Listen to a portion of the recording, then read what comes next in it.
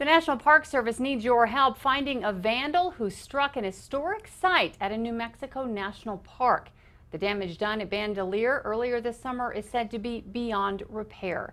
News 13's Jackie Kent explains. Vandalism at national monuments, unfortunately, is nothing new, but shocking all the same. Just knocking over the rock for the sole purpose of being vandals just makes me upset. In 2016, video went viral of 3 people toppling a popular sandstone pedestal at Oregon's Cape Kiwanda State Park. Now, it's happened right here in our own backyard. Officials at Bandelier National Monument in Los Alamos are in disbelief at the damage done to an archaeological site called Dutchess Castle. We have to divert staff to make repairs, to document the damage, not to mention law enforcement has to engage and initiate an investigation. Park Superintendent Jason Lott says he can't give out specifics about the vandalism or even show pictures of the damage. That's because they're offering a $10,000 reward and want legitimate tips. We do not see this.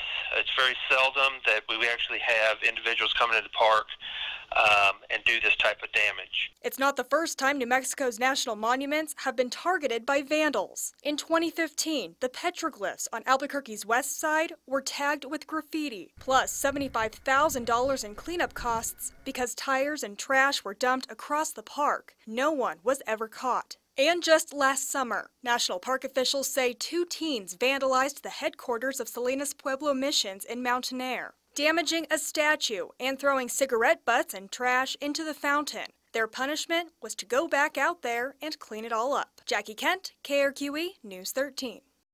We asked Bandelier Park officials if they had surveillance video, but they said they would not reveal what evidence they have at this point. This is the second time the site has been vandalized in the last 2 years.